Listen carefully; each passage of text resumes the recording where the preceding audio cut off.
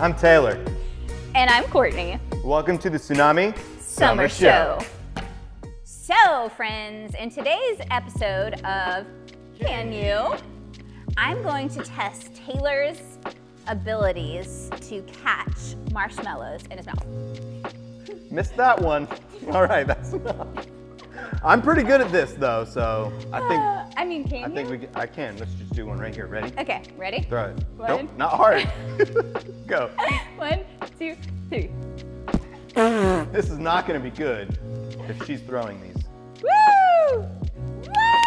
Yeah. See, all day. Can you? I think there was a hair on that one. Sorry. Okay, let's see if you can do this. We're gonna put him in strategic locations around our incredible set because what a waste of inflatables not to hang out in them, you know? So here we go. Taylor, can you? So the question is, can you? Let's see if Taylor can. Okay. It's gotta be good throws. Okay, good throws. Only good throws. Oh, on the nose of the... Not the unicorn. Unicorn. 1, 2, 3. Oh! He shoots! He scores! The crowd goes wild! Okay, let's see. Can you do this again? Ready? You're behind the giant pug. I'm gonna hit the microphone. Do it. Okay, it's fine. It's fine. I got this. 1, 2, 3. Oh! He got it! Did you see that, ladies and gentlemen? Taylor is a professional marshmallow. As I'm running, ready? Okay, 1, 2, 3. Ah! Sorry. One more time. Oh! All day. All day. Ladies and gentlemen, Taylor can. Let's see if Courtney can. Oh, ah! I can hit him in the head all day.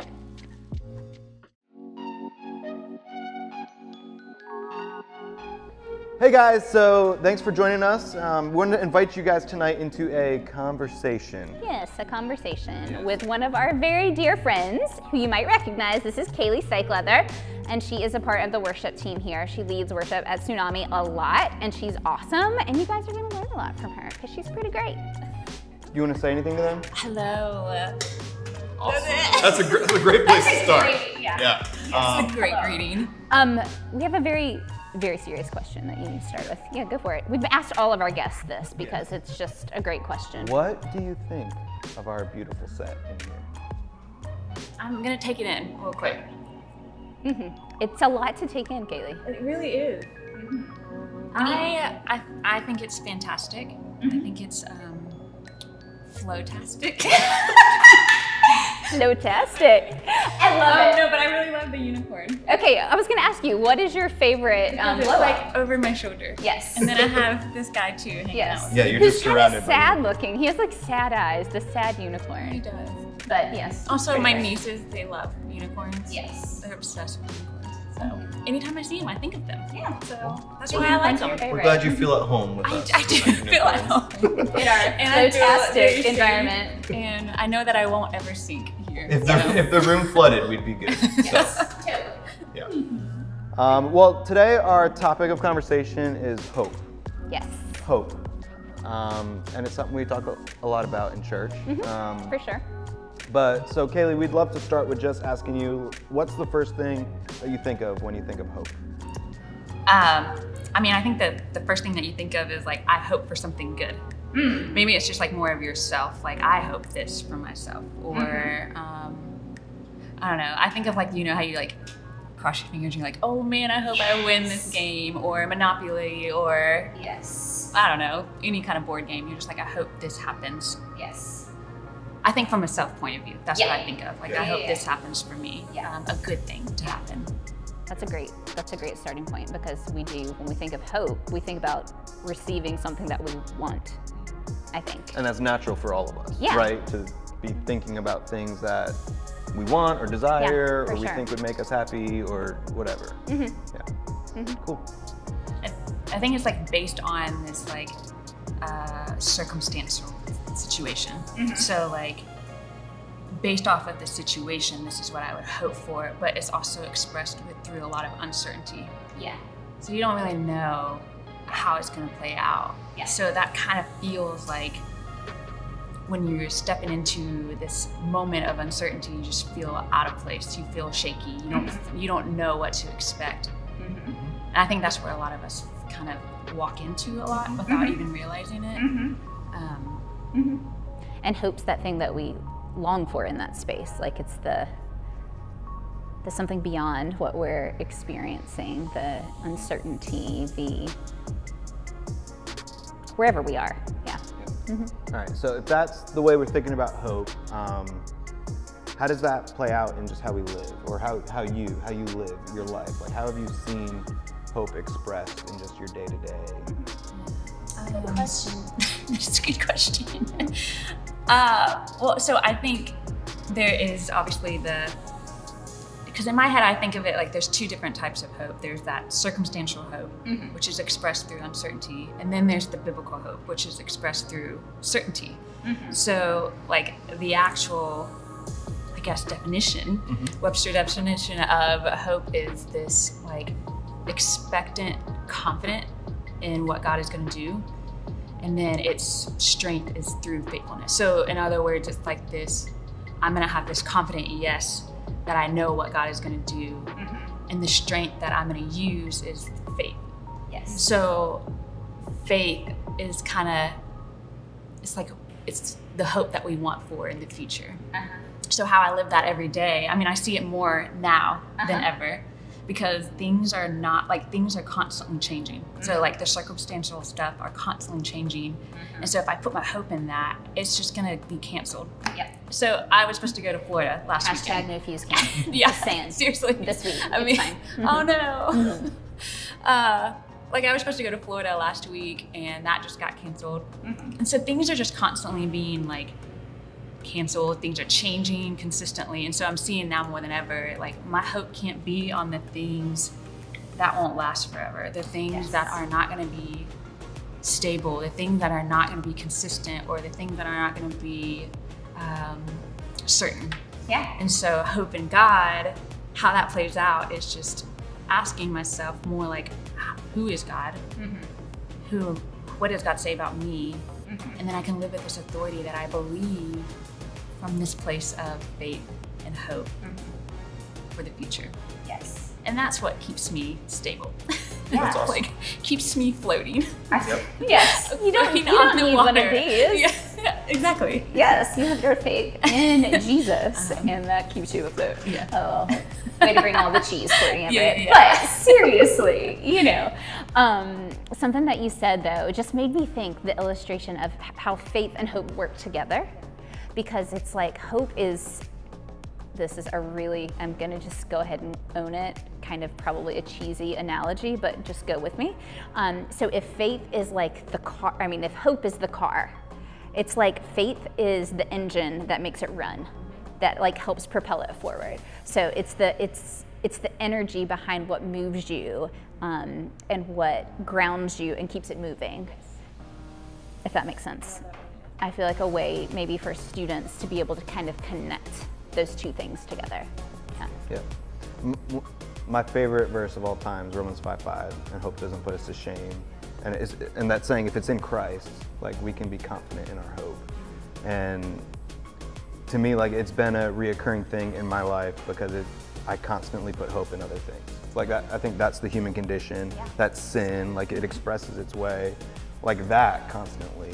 And so like the reminder, just when hope is in Christ, like we won't be disappointed, and we won't feel the shame, and we won't feel the weight or the burden. And that's refreshing, Yeah. Because you know that God is like in full control of that. That's what you can kind of rest in. Like even if you don't see it like moving or things are going the way that you want it, like God is still in control. He knows the future. So yes. And what we it's good. Well, so I got one last question. It's what has God taught you about hope? So like you've kind of explained that, sure. But there are stages to how God teaches us things, right? And it's a journey, and sometimes it's easy, and sometimes it's hard, and it's being stretched and learning. So how would you say you could point to something and be like, that's how God taught me hope? Like maybe it was a circumstance, or just in general.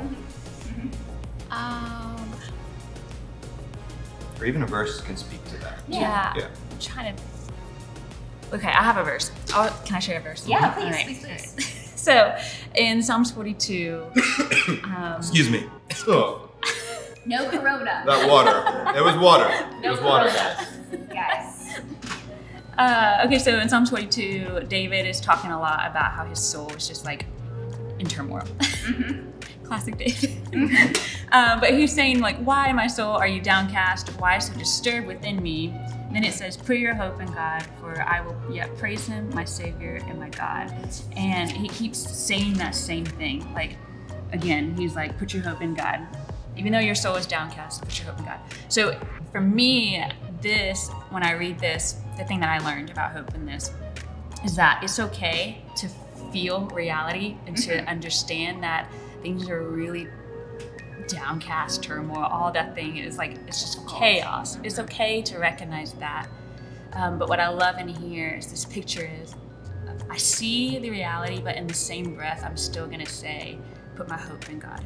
So this picture of, I see reality, but in the same breath, I'm still gonna recognize the sovereignty of God, that he's in full control of everything that's happening. So I think for me right now, where we're at in this season, I'm trying to remind myself of that. With COVID, like, I can recognize everything that's happening and I can feel the emotions that I have, but it doesn't dictate my hope in God. Like, that's not gonna change. And so, yeah, I can still praise him, I can still worship him, I can still give him the glory. So.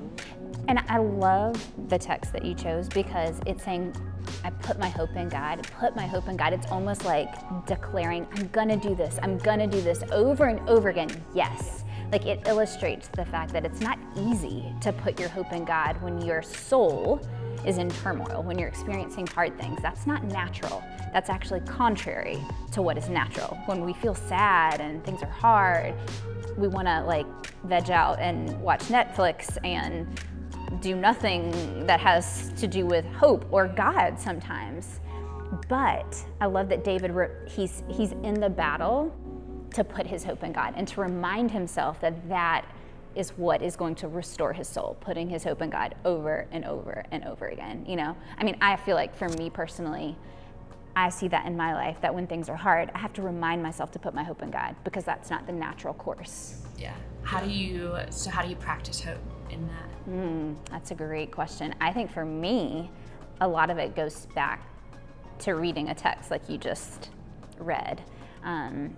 You know, in difficult times, I find myself going to Psalms in particular, or just reading, and I like to actually, friends, hand letter things. Like if I write out a text, it helps me. So like that's something that I do because it slows down my mind enough to like concentrate and like seep in, like let the words like become a part of me, not just something that I'm reading words on a page. Does that make sense?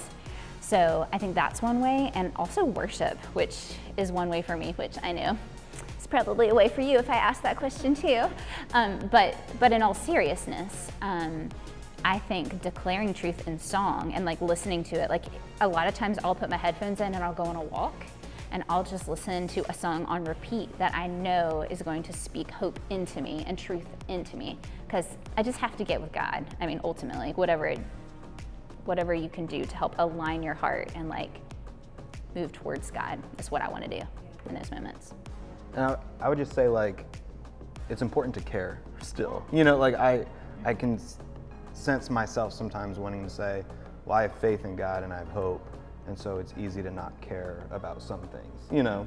And so to stay active in my hope is important, and keep my mind like, no, I'm going to have hope in this situation, not just not think about it, you know? So, and I think that's a healthy place to be, especially for students. Yeah, for sure. What would you say, Kalee? I mean, I would definitely agree with the worship. For me, to be able to like speak it out for some reason helps me. And it helps me remember scripture as well. So it's almost like any melody that you hear as a kid, you'll remember every single word for it. Like there's a reason why the alphabet has a melody to it, so you can remember it. And so I think that's the same way with worship, is scripture is put into a melody for us to remember. So in those moments where I'm like really, really downcast and super sad or frustrated, it's like I'll hear a song and I'm like, okay, let's just sing that out and declare it. But yeah, I definitely think that is the biggest thing for me, for sure. It like awakens your heart. It like reminds your heart. It says, wake up, like there's more to this right now than what you feel and what you're thinking. Even as you said that, because speaking out loud is something I feel like is so important for so many people, like that they connect with things when they're able to talk about it. I think sometimes having like a quality conversation with a friend is a great way to actually grow in your faith and hope. You know, and whether that's like your best friend or your small group leader, I do feel like that's one way that you can actually cultivate and like grow in living in a way that is hopeful, and faithful, which is cool. The beauty of community. The beauty of community. I love it. I love it. We've talked about community a lot, and I feel like that is something that is so important. So, also in this, also in hope, for sure. Cool. Awesome. Well, Thank you so much, Kalee. Thank you. This was awesome. yeah, awesome conversation on hope. Yes, Thank you, it students. was also Kalee's first interview, and she did awesome, didn't she, guys? Just Killed it. saying, she killed it. She's a rock star. Good times. Okay. Thank you, We'll guys. see you guys soon. Yes. Bye, friends. So thanks, friends, for joining us for the Tsunami Summer Show. Yes, and the show is over, but we still have something for you guys to do this week. In a little something we like to call Grow on Your Own, which is really just a fancy way of saying we want to give you guys something to do and think about. So we have a scripture verse for you guys and a few questions that will just kind of help you process this conversation and what God says about it. So screenshot it, keep it, think about it, you know, do all the things, and then we'll see you back here next week. Tsunami out.